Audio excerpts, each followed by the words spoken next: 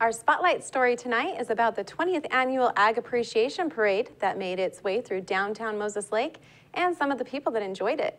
Reporter Jeff Chu has the details.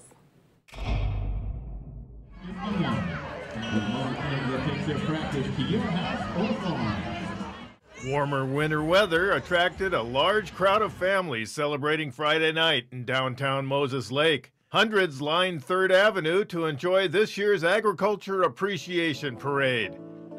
The event is sponsored by Moses Lake Business Association.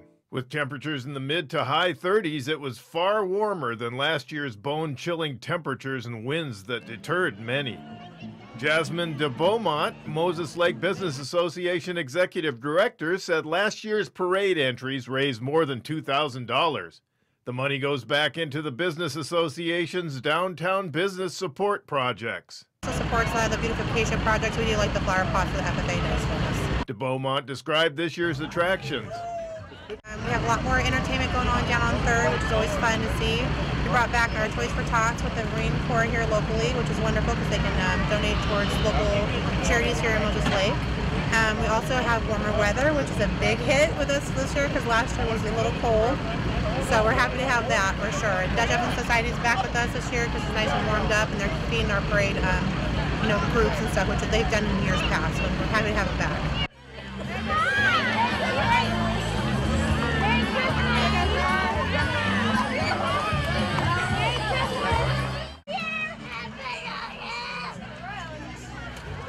She said a number of entries made the event more fun to those attending. We have about 35, including equestrian. We did squeak in some people last minute, which, the more the merrier with these type of events. And since it's our 20th, we're happy to have that many people involved. The big entries include farm vehicles decked out in their best of season's greetings. I'd say we have probably at least 10 or so, non-commercial and commercial. Tractors, combines, a few other, smaller rigs and stuff too, but most of the bigger stuff.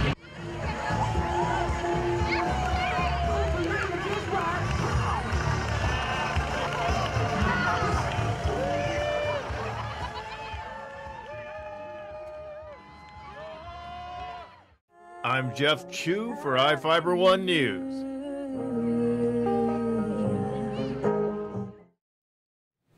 We will be right back after this.